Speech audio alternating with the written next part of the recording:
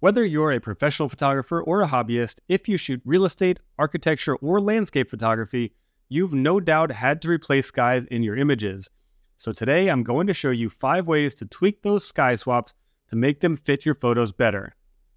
Thankfully, Photoshop has made it super easy to change skies these days, but the sky you want to use might not always match your scene perfectly.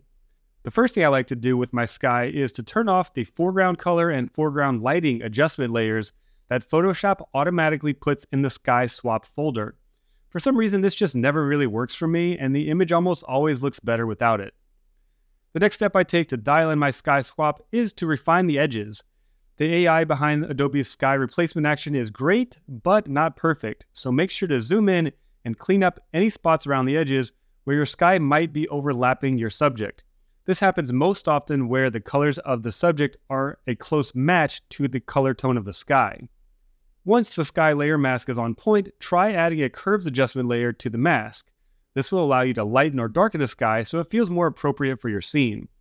After that, I also like to attach a hue and saturation adjustment layer to the sky mask. Now you can either bump up or tone down the saturation on the sky until you like the way it looks. And finally, depending on what kind of sky you started with, you might try adjusting the opacity of the sky group to blend it in just perfectly. It could be the final touch needed to make the swap look absolutely flawless. Oh, and one little bonus tip I'll add is that if you warm up your image, you might not want to warm up your sky. So you can drag your sky mask to your warming filter and invert it to make sure everything except the sky is adjusted. Check out the description of this video and click the link to download my absolute favorite sky replacement images from my personal collection.